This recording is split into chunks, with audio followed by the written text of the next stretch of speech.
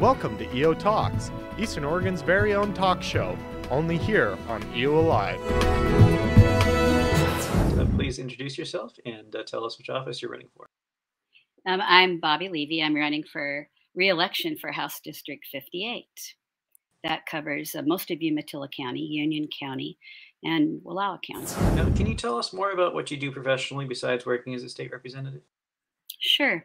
My husband and I are farmer ranchers. We have a small operation at our house. We have 100 head of sheep, and I raise large breed guardian dogs. I'm also one of the 5 founding members of Eastern Oregon Women's Coalition that was started in 2006, where we've advocated for rural-urban divide and try to breach that divide by educating people from the other side of Highway 97 who think that Bend is rural Oregon.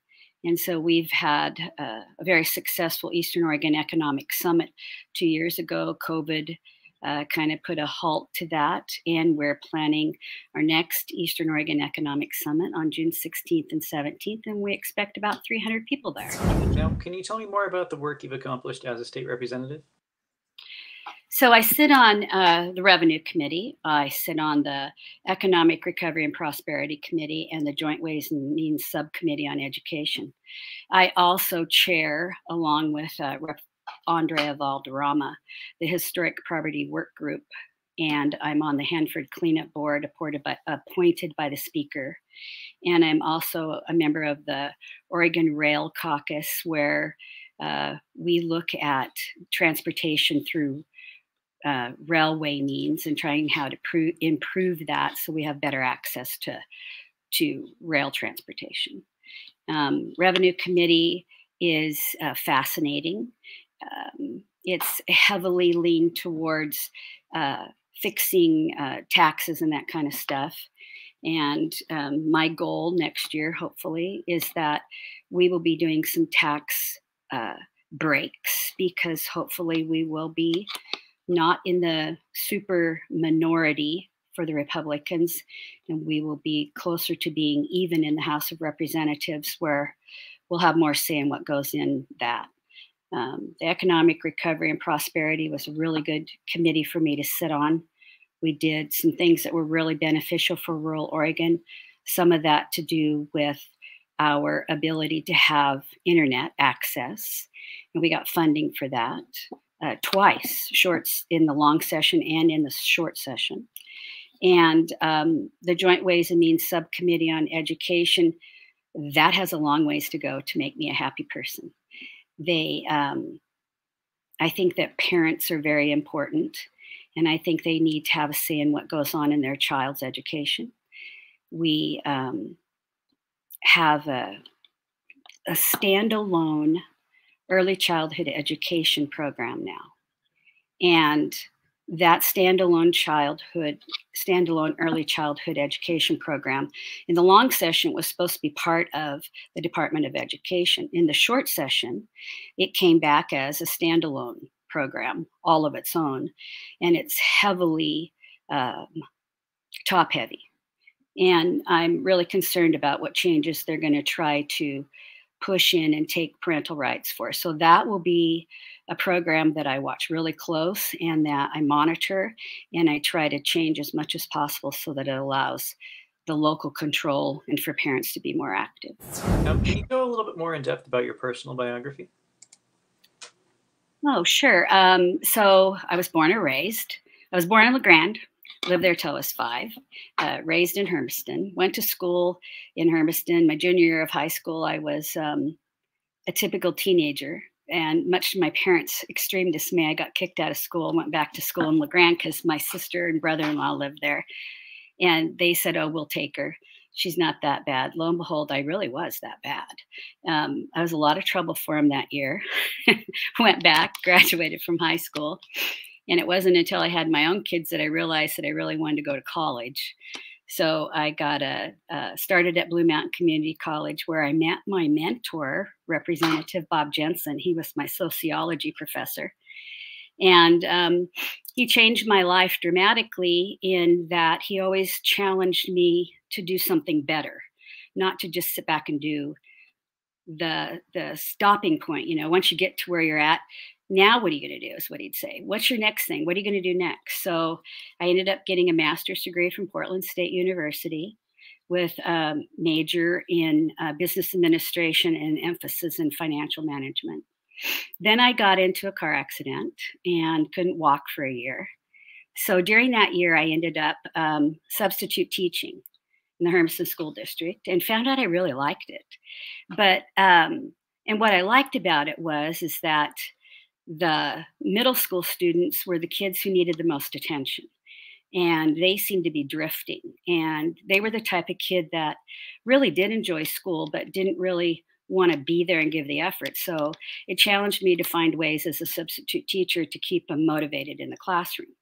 So the superintendent of schools convinced me I should go back to school and get a teaching degree. So I went to Eastern and got a master's degree in teacher education. And I ended up teaching at Blue Mountain Community College for 10 years as an adjunct teacher. And that to me was the best experience I ever had, because the kids were there because they wanted to. And the conversations were lively. And I taught business classes. And it was a great experience for me. Eastern Oregon Women's Coalition was just another way to advance that ability to educate people in things that were important to my side of the state and to me personally as a business person and as a human being. I really wanted to make sure that rural Oregon was represented. So yeah, that's mostly my bio. I've been doing this since forever and I really like it. So you went in depth a little bit about some of the issues you're hoping to get to in the next legislative session. Are there any others that you're hoping to tackle in the future as a state representative? Sure. We're actually working on that right now. I've been meeting with all the county commissioners in all 3 counties and area business people, pharmacists and medical providers and mental health providers. And we've been talking about things that they would like to have some change in. So during the short session, we had a 3-year fix for the cat tax that gave some relief to pharmacists because, we've seen Biomark close down and Rite Aid isn't doing that well. And we, in rural Oregon, have a lot of mom and pop pharmacies. And so we work to get that cat tax fixed. It's a 3-year fix. My goal is to make it a permanent fix for the pharmacies. But I also don't like the cat tax at all. And so there's other places where we can tweak it and make it, the catchphrase in Oregon is equitable. So equitable for me is anybody who needs the help, not based on a person's skin color. We've got a lot of people in the state of Oregon, especially in rural Oregon, who are in need of help with medical bills and pharmacy bills and that kind of stuff. So we're going to look at, we have a rural medical provider tax benefit that brings doctors and lab techs and lab scientists. Well, we found out by visiting with some of the medical providers that lab technicians and lab scientists are not covered under this rural medical provider tax benefit. So we're going to add that to the rural medical provider tax benefit. We had a bill passed that was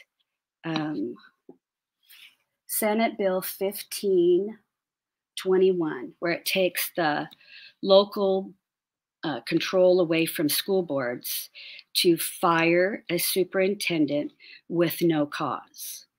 We have to give them a 12-month notice before you can fire them with no cause, which means they get to stay there working for 12 months.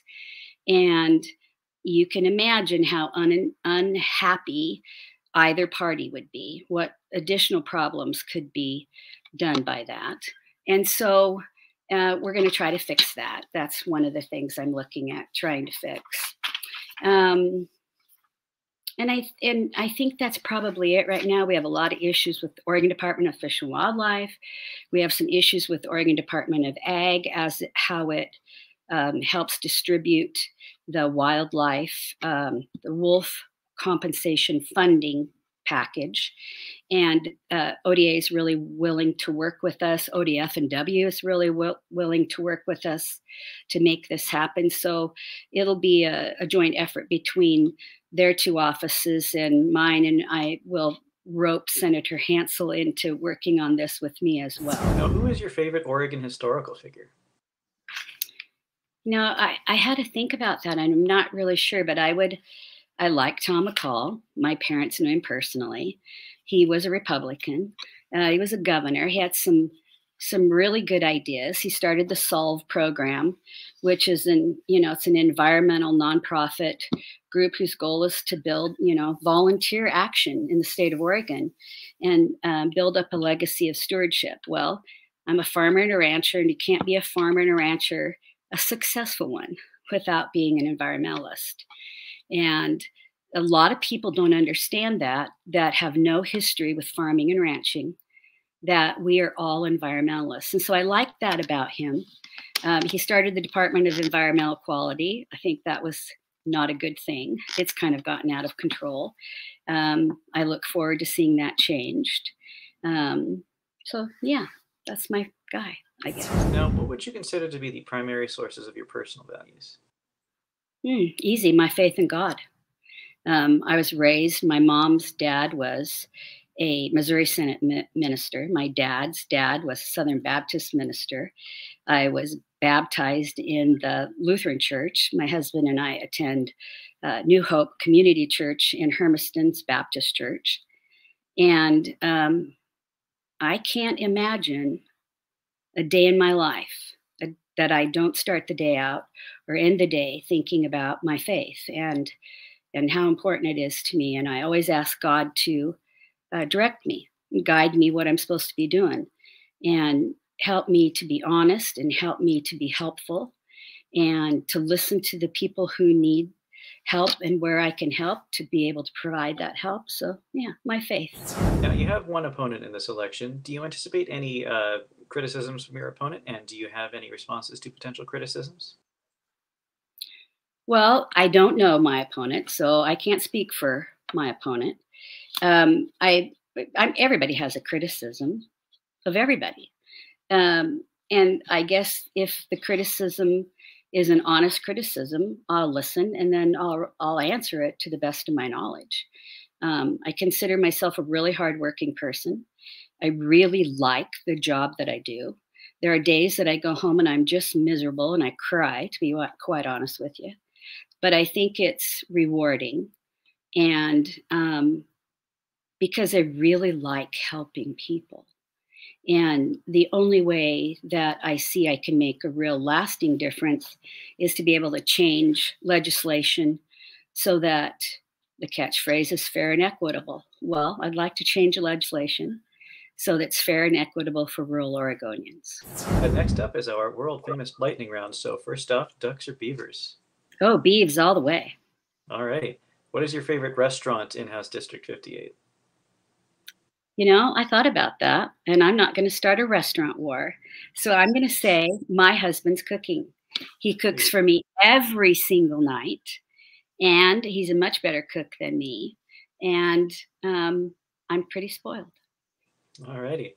What is your favorite landmark in House District 58? Oh, that's easy. On our personal farm, we have an Oregon Trail marker. And people come out to our farm all the time. They bring tours out to see the Oregon Trail marker. And you can see the deep, deep ruts of the Oregon Trail that go down through our pastures. So, yeah, that's my favorite. It's pretty cool. Well, what is your favorite place to visit in Eastern Oregon? Yeah. Pardon me? Oh, sorry. What is your favorite place to visit in Eastern Oregon? Oh, I'd have to say the mountains. They're gorgeous. I mean, anywhere. Every place that I've been in my district has some sort of beautiful landmark or beautiful pastures. Eastern Oregon's a beautiful, beautiful place to grow up and to be raised. And Umatilla and Union and Wallowa counties all have that beautiful landscape. So you can do so much. It's a very outdoorsy district, and it fits my personality really well. I don't like being stuck inside. So, do you have any final thoughts to share with our viewers? And can you let them know how they can get in touch with you? Sure. My cell phone is the easiest way to call me. 541-561-5557. I will return your phone calls. I don't mind the phone calls. Just don't call after 8 o'clock at night. You'll go to voicemail, and then I'll call you back tomorrow. I love my job. I want to be reelected. I think there's a lot more I can do. I enjoy meeting everybody. We have coffee time set up coming up really quick. Now that we are back and able to start seeing everybody without masks, it's even more fun to come because now I get to actually see your real face. Yeah, I'm excited.